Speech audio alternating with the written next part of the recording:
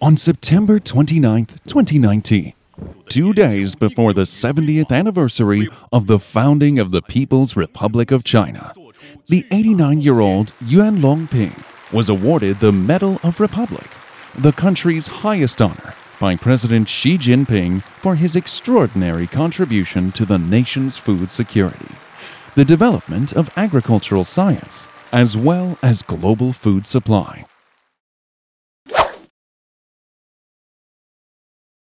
一定是能够救一个国家，也可以办到一个国家，是这么个粮食的重要性。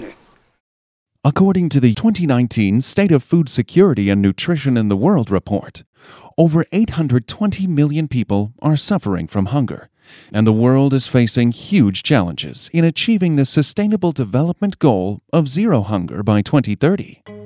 According to the UN's Food and Agriculture Organization, there are 4 dimensions to food security: physical availability of food, economic and physical access to food, food utilization, stability of the other 3 dimensions over time. Between 1979 and 2005, China received food aid from the UN World Food Program, which benefited over 30 million people nationwide. Starting from 2016, the partnership between China and the World Food Program witnessed a total transformation.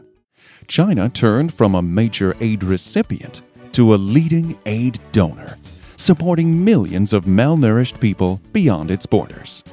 The development of science and technology is one of the driving forces behind this change. Yuan Longping is considered a pioneer in the field of food science and technology. He has dedicated himself to the research, application, and promotion of hybrid rice. The super hybrid rice that his team cultivated can yield nearly 18.1 ton per hectare, setting a new world record. Hence, Yuan is regarded as the father of hybrid rice. 这个粮食问题是国计民生的头等大事。我是学农的，是，这我应该在这方面呢尽我的努力。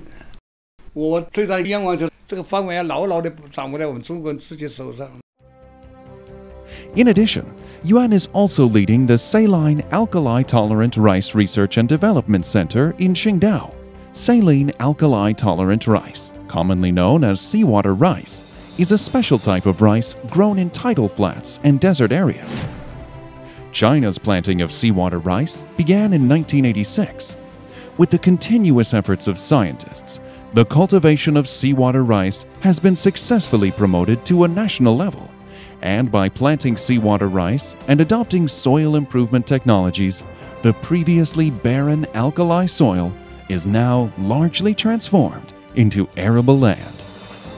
By adopting the latest technology, Yuan's team successfully cultivated and planted seawater rice in 5 different types of saline soil in China. The team also brought seawater rice to remote deserts in the Middle East. On July 22, 2018, Yuan's teams conducted an experiment in planting seawater rice in desert areas in the Middle East. It is the world's first successful case of planting rice in the desert, a move that offers a solution to the global food security. 在荒漠里面，从学术意义上讲，它也是一种极端情况下的一种烟眼地。我们的稻谷是总共收获了901.5公斤。 最高的产量，单产产量平均亩产520公斤左右。I surprised actually, and this intelligence, in my opinion, that they bring a lot of genotypes to evaluate under this. This is a start, good start.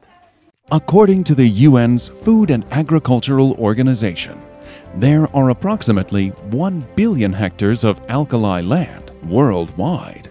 我们的目标是在8年内推广1亿亩，把1亿亩盐碱地改造成良田。